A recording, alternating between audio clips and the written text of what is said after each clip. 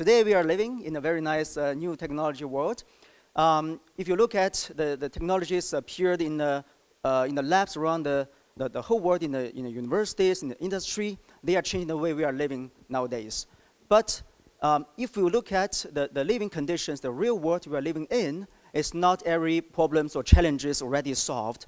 So if you look at the cities in China, like air pollution is still major problems, making a lot of troubles to the general health care. So Chinese people, more than hundreds of millions, are suffering all this and decreasing their lifespan down to several years.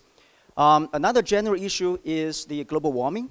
Global warming is making fundamental changes on the global ecosystems. The sea level is rising, and the glacier is melting. So all these factors together, they are creating kind of unpredictable general weather changes that can lead to the disaster that you can always see in the science fiction movies.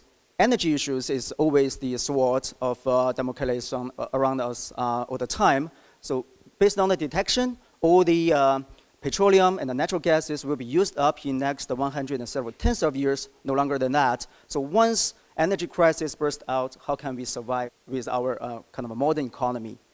Healthcare is a major problem for most of the people, but even just a very tiny insect like a mosquito, it's just annoying for most of us. But for the people living in the tropical area, it's a major killer because they are the carrier of malaria. And even after several tens of years of international efforts, malaria is still killing hundreds of people every day in Africa all the time. So we spend a lot of energy and resources to develop new drugs against the pathogens.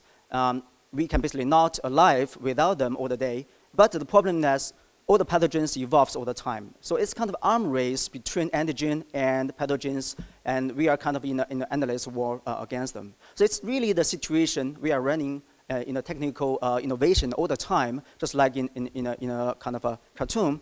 So the problem is that the world is developing so fast, how can we find solutions for all of these challenges? The only thing we can do is to find new paradigm of innovation and cultivate our next generation to be future innovators in the technical world. But the problem is that in our universities, all the paradigm or kind of pedagogy created to train our students was adapted from the kind of 150 years ago, from the age of industrial revolution. So at that time, all the students are just learning the knowledges and the skills and fulfill the functions needed from industry. But nowadays, we need a new format of training because they need to do innovation all the time to face those challenges. So in Tsinghua University, this year we started a new program called the Xin Center. It's a cooperation between Tsinghua and Tel Aviv University in Israel to find out new solutions for this international innovation and help young generations. So the first thing we want to do with the Xin Center is to break the barrier between disciplines. So we want to bring students and faculties from different disciplines in university and people from industry to work together and conquer the general challenges that people are facing all the day.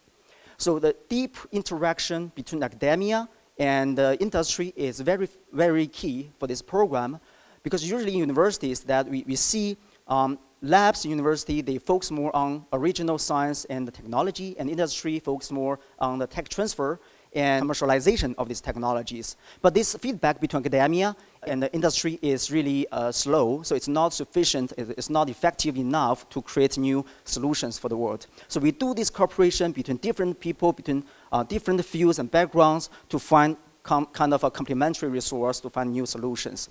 So in Xin Center, we really encourage people, including students and faculties, to come up with kind of out-of-the-box thinking, creative, really crazy ideas.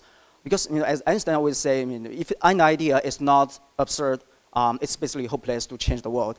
So we ask students and faculties to really think and to take the risk to run into the kind of a cutting-edge innovations with huge potential to make the field to be changed.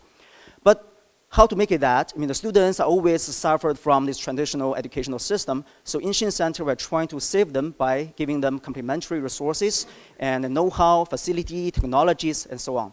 So what we try to do is to create an international program to give them a new kind of a PhD training. So it's a kind of a doctor degree for innovation, basically. So to help them to get everything, not only locally from China, from Tsinghua, but also globally from other universities and industrial cooperators. So in this way, we hope we can find new solutions to get our young faculty, young students to be future innovators. So this comes to the topic of our discussion in my session, which is about how to cultivate the next generation technical innovators. Thank you very much.